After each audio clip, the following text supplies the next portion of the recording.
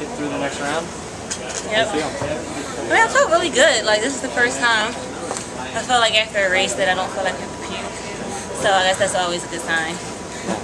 Do you always like taking it out that quick? So you lead for a little bit? I didn't feel like I took it out quick. I mean, I didn't really. I mean, I was sitting behind a Hampton girl, and there was a little distance between us. But it felt like nobody else was trying to get in between us, so I kind of was stuck there. So, but I felt relaxed and comfortable. Do you feel like day hunting's an event where the temperature doesn't really bother you guys, or you like it being a little hot? Yeah, it don't really. I guess it don't. If the heat doesn't affect us, like the probably do like the longer distance, like the steeplechases and stuff like that. But I like the heat. I mean, I went to school in Louisiana, so I guess that was a SEC girl, bring it. yeah. So I guess they kind of prepped me a little bit for the heat.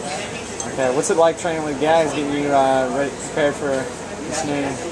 Gags is a fun guy. He's so inspiring and so dedicated to us that we feel like we owe it to him, to do good because he puts so much work and time and effort into getting us where we need to be. Awesome. Well, we hope you do well in the final. Thanks. Semi-final. Yeah. We got 3 rounds. Okay, congratulations, and we'll see you soon. Thank you, and can I say happy anniversary to my parents?